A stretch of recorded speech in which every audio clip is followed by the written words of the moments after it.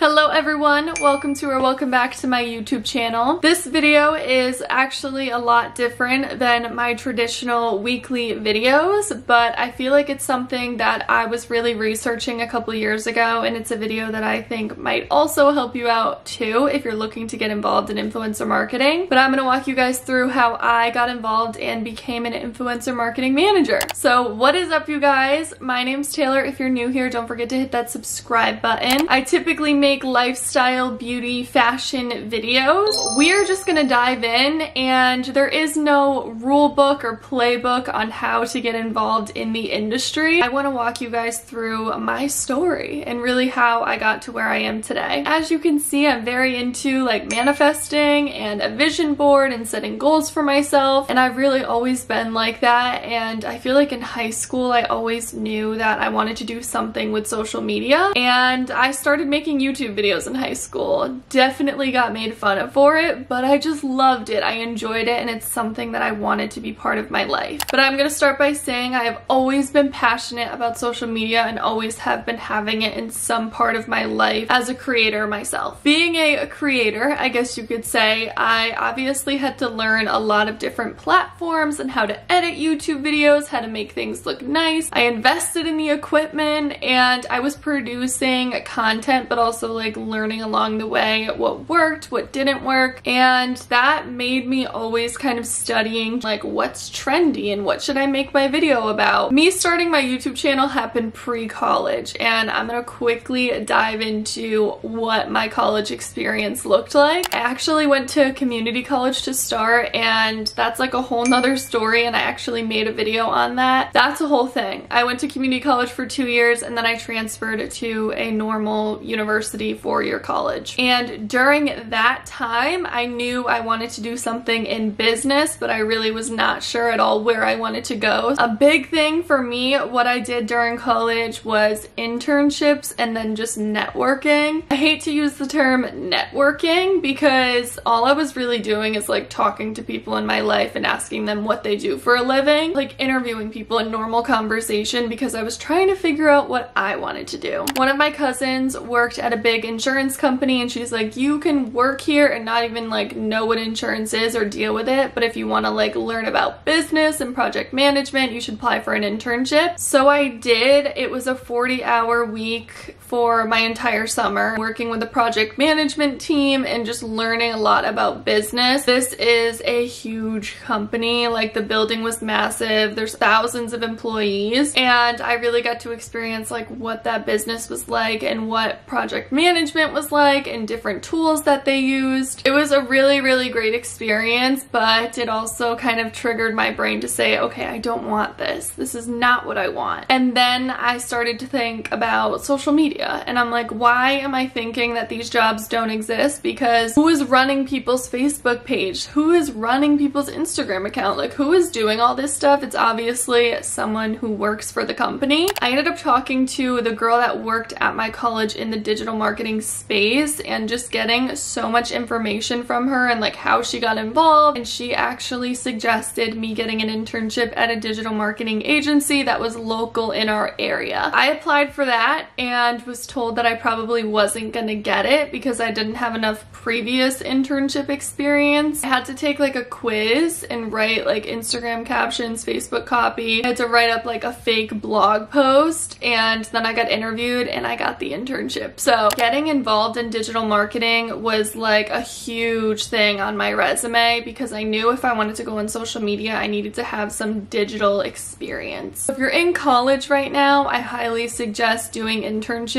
Even if you hate it, it's a good resume builder, and it'll tell you whether you like it or not. I did live at home throughout college, so I also was able to balance a part-time job during college. I was trying to make money at a part-time job because the internship wasn't paid. During that time, I was working at a brewery, and since I wanted to get more involved in social media and build up my resume, I talked to the owner and I was like, hey, can I help run your Facebook page, or can I just like start helping with your Instagram? Pretty much just pitching myself and being like, I I think I know what I'm doing. Can I do it for your company? And he let me do that, which was awesome because again, it was just another thing to put on my resume. Then 2020 happened and my internship came to a close. The brewery shut down temporarily and I was graduating. I was really betting on getting a job at that digital marketing agency. That was like something I wanted to pursue, but they ended up letting me go because they were letting employees go, so they really just didn't need an intern on. Because of 2020, I was unemployed for a little bit, but still during that time, I was trying really hard to reach out to local businesses to see if I could do like freelance work for them and help amp up their social media, but like there was businesses closing and things like weren't open. So it was a little tough. And that is when I started networking like a literal crazy person. I was thinking about everyone that I knew, and I actually connected with my cousin's best friend who worked in the fashion industry. And I was like, you know what? I love beauty and I love fashion. Like, can I maybe get a job in that area? Even if it wasn't in social media to start, like I was literally willing to work in customer service. I mentioned that I was super passionate about social media. I loved beauty, I loved fashion, I make YouTube videos, and she ended up connecting me with like a bunch of other people, which I'm so blessed because those are the people that kind of helped me take the steps to eventually get where I am. Two big things that they told me to do were update my resume and make it pretty and make it like you are a marketing person. If I wanted to work in the creative space, I couldn't just have a basic resume. I also had a lot of people tell me to make a website and a portfolio, so that is also what I did. I put all of my work on there. I talked about my YouTube channel. I talked about the digital marketing experience and I gave examples of the work that I did. I talked about the small brand deals that I had on my own YouTube channel, and this was something that I was sending to companies when I was applying for jobs, which I think is a huge game changer because typically businesses are just like looking at your resume, looking for keywords and being like, all right, no, next. But having a website really makes you stick out because it gives them a visual, it lets them scroll, it shows that you're going like above and beyond and you really want that job. But because 2020 sucked so bad, I would interview and then the role would just get pulled. Like companies were just not doing well. For a solid 8 months in 2020, I was applying for hundreds of jobs and working like 4 days a week at the brewery, trying to balance content creation, but like there was no movement. So I talked to my wonderful parents and said, hey guys,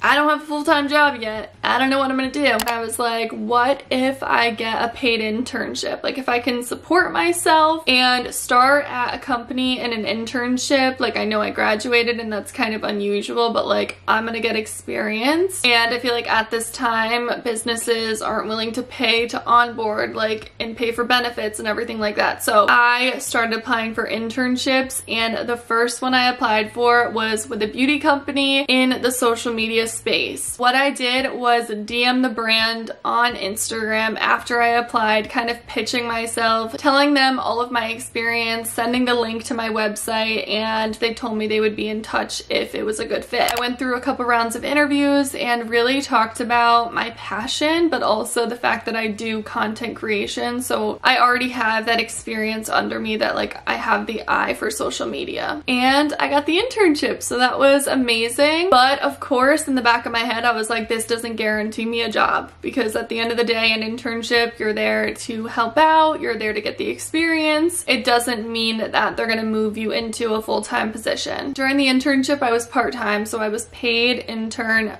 part-time, and then I worked at the brewery part-time, so I was like working full-time hours. I told myself I was gonna give myself a break and not apply to any jobs for a couple months. And then a couple months went into the internship and I was still unsure if I was gonna get hired, so I just kept applying and networking. Since I was in the beauty space and working in social media, I was like, okay, this gives me experience and I can go pitch myself to beauty brands and the social media space. And I ended up connecting with some pretty amazing people and having some awesome conversations. There is some diamonds in the rough out there that they're actually willing to answer your LinkedIn or email, and I would hop on calls with people and just like interrogate them and ask them a bunch of questions about their job, about the company. I was like on their roster at that point. They were like, okay, if something opens up, like you're our call, like we will call you. I eventually was asked to do the internship full-time, so I gave up a couple of my shifts at the brewery and I started working more with partnerships, working with platforms like Octoly, and I actually used Octoly on like the creator side, so I knew what the point of the platform was, who to work with, and how it all works. Doing things on the creator side, getting brand deals on the creator side, joining ambassador programs on the creator side gave me that leg up. I was able to prove myself and pitch things because I was experiencing those things on the creator side. Even helping with like email copy and how to get a creator on board and how to get a creator into your affiliate program and like what language looks like, what campaign briefs look like. Being able to do that on the creator side was huge. I already feel blessed being able to do that on the creator side, but even if you're not getting brand deals, you can start looking at ambassador programs. You can start digging into what influencer programs look like, and you're gonna know how it works once you get involved in a specific company. Eventually, I was offered full-time at my current position, and now I am an official influencer marketing manager, and I feel like I'm really in the position that I manifested. I love working with creators, but I also feel like having all these experiences really got me to where I am today. I hope you all enjoyed this video. If you did, don't forget to give it a thumbs up, and if you want to see more videos like this from me, don't forget to subscribe and let me know in the comments down below. Here's to living out our dreams. I appreciate all of your support. Don't forget to go follow my other social media channels, and I will talk to you guys in my next video.